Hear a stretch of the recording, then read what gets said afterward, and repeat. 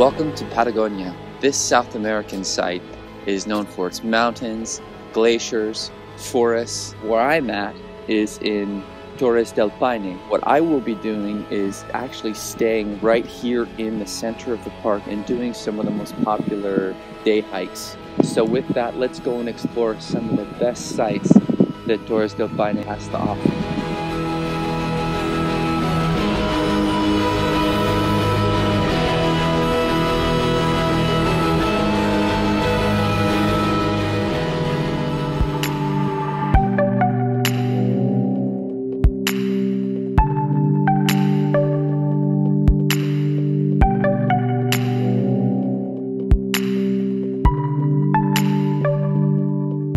In a park with a lot of beautiful sights, there's one site that stands head and shoulders above the rest, Los Cuernos, the horns. The horns are actually the reason why I came to Torres del Paine. I saw a picture of the horns online and it didn't even look real. It looked like a fake mountain. I have been lucky enough to do some pretty incredible hikes in my life. Some of the ones that come to mind are obviously those that I was able to do on the Everest Base Camp trek, Nagasong Peak, Amadablam, and other parts of the world, certainly in Iceland, the Italian Dolomites, Sicera. All of these places stood out in my mind, and when I was there I was thinking there couldn't be a place more beautiful than that.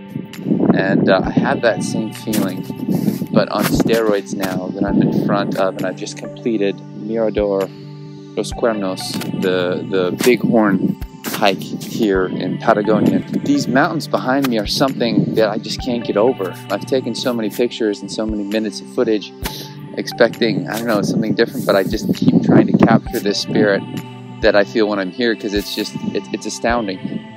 One of these spots is called Mirador Condor. You just get unrivaled views of what they call the Massive, which is the horns as well as Paine Grande. Paine Grande is the tallest mountain in the entire Torres del Paine National Park. At the very top of the mountain is actually a glacier. Be warned that if you are going up Mirador Condor, it may get windy and the elements may not be terribly agreeable, but don't let that discourage you from trying to make it to the top of the observation point, because again, it does give you some of the most unrivaled views that you'll see in the entire park. The other ideal spot to get that perfect shot of the horns is in Mirador Cuernos. This hike begins at the largest waterfall in the entire park called Salto Grande. It may not be the biggest or most impressive waterfall you've seen if you've been to countries like Iceland, but it is the biggest waterfall in the entire park. The rest of the hike does offer you terrific views of the horns as you get closer.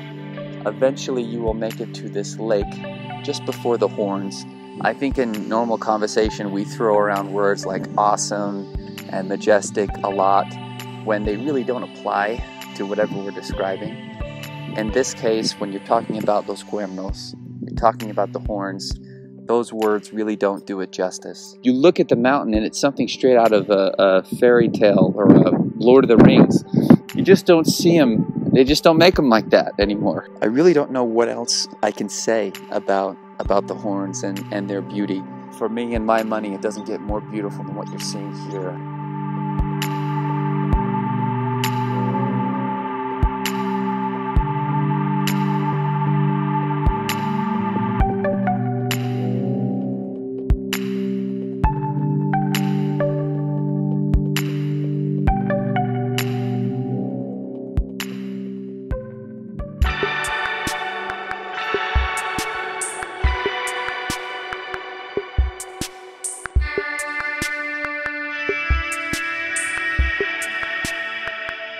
The Great Glacier is part of the southern Patagonia ice field. It's not every day you get to see a glacier, especially this up close.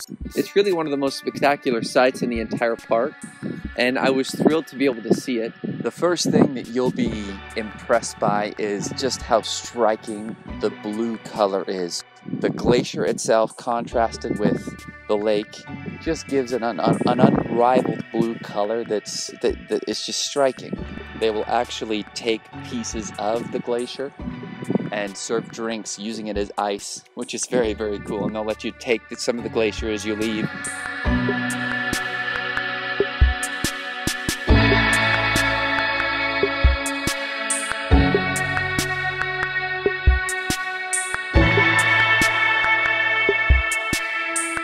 Unfortunately, this glacier is slowly dissolving, which is really tragic. Some glaciers in the world are maintaining, others are growing. This one is slowly going away. It's probably lost 19 kilometers of mass in the past 20 to 30 years. It should hopefully give you the urge to come and see it before it goes away forever, or it changes from what it looks like now, because it still is striking. The ice is large. You get up really close to this glacier and you see how high it goes. It's a beautiful, terrific sight, and one I can't recommend seeing enough. If you're interested in seeing a real-life glacier, if you're interested in seeing just a striking and dazzling blue color, then make sure you put the Great Glacier on your itinerary, and you'll be glad that you did.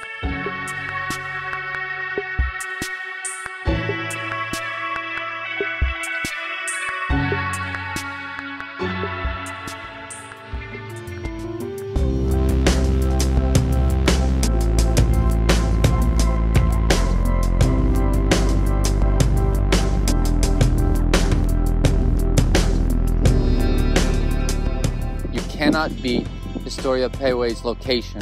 Right in the middle of the lake lies the most unique and probably the neatest location of any hotel in any part of this national park, or maybe any national park. Historia Peiwe is located right in the middle of Peiwe Lake, one of the most beautiful lakes in the entire park. Notice the way to get there is this long bridge. It actually takes you a few moments to cross, but if you look to your right as you cross, or if you're just in the lobby and look out the windows, you'll notice Los Cuernos.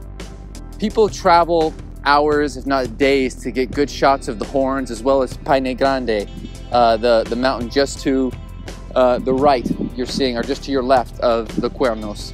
And the fact that those are just literally in the hotel, you look out the window, or the hotel actually has a mini observation point where you can go out and view these sites. It's incredible.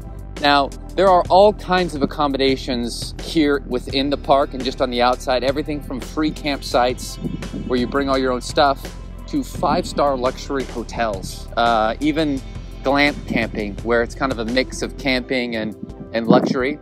And so there are a lot of hotels that I would say do a lot of things better than Historia Peiwe does. Yeah, the internet is almost non-existent. The shower pressure is pretty lame, no real hot water. And those things, it's not like they're not important. But what is so great about this place is the view. You come here and you just get unrivaled views of some of the best attractions and sites here. It's also close to, earlier in the video we covered Mirador Condor, which is the observation point, which is about 30 minutes straight up, and Mirador Cuernos, which is about an hour down this road behind me if you walk, 5 minutes if you drive. So the location. They say location can be everything, and in this case, they may be right. So if you're considering coming and staying at a hotel, I would recommend Historia Peiwe. I don't really have any major complaints about the standard room.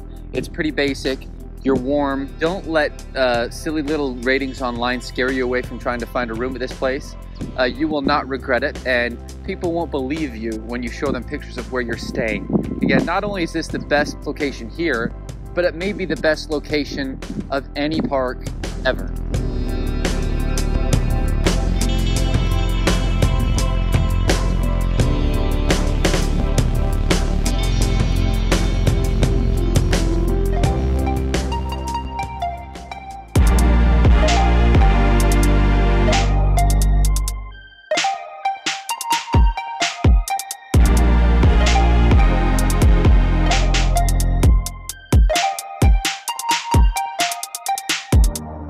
The Base Towers hike. It is the most popular attraction in the entire park. This mountain range is actually a UNESCO Biosphere Reserve.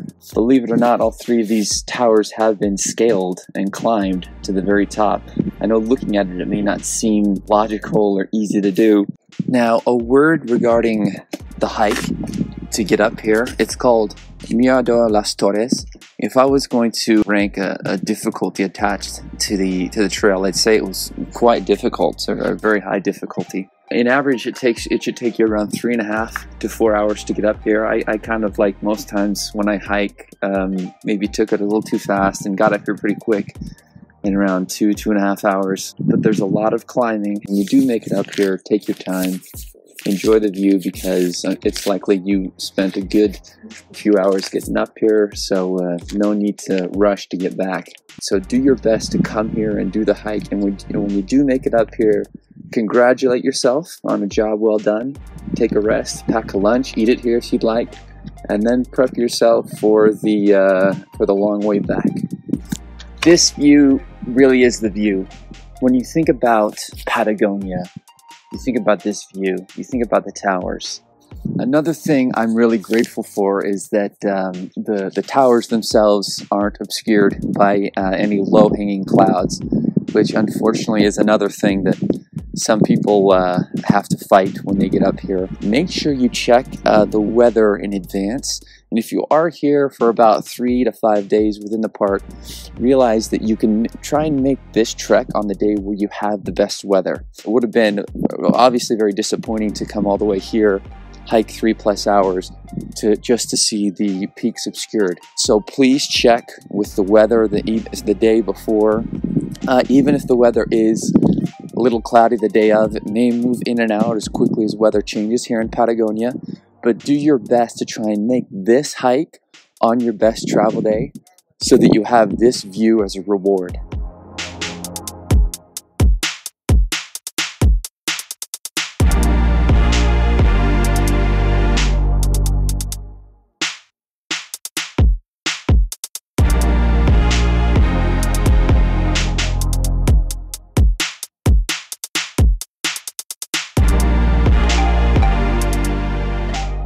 Spend enough time here in Patagonia and you tend to see all types of weather in just one day. Maybe not even just one day, but in like 15 minutes. You can see rain, snow, sleet, gale force winds, and in 10 minutes the sun is out and you're taking off all your layers because it's so warm or peaceful and calm. Wind is a very, very famous part of Torres Del Paine National Park, and it's likely that if you do spend any time here, the wind will be blowing. Up here at the base towers, things are pretty calm now. I can just say that in general, I've been pretty fortunate with the weather here in Torres Del Paine National Park. This is a region of the world that is very well known for its very strong winds. And you come here and sometimes you're just thrown back by these wind gusts that come out of nowhere. I've felt it, and my camera has as well. It's unfortunately tipped over and gotten a dent in it because of the winds here. But that incident aside, I've been actually kind of lucky in that I've been able to avoid the worst. If you are planning a time to come to Torres del Paine, there are some good times to come, but you're going to be cold or have wind whenever you come. I'm here in February, and it's supposed to be a time in which the temperatures are a little higher, and visibility is supposed to be decent, but wind is very strong. So it's one thing to consider as you're planning your Patagonian Torres del Paine trip. Take into account what month you want to come down here, and invest in good insurance in your camera equipment because it may get beat up.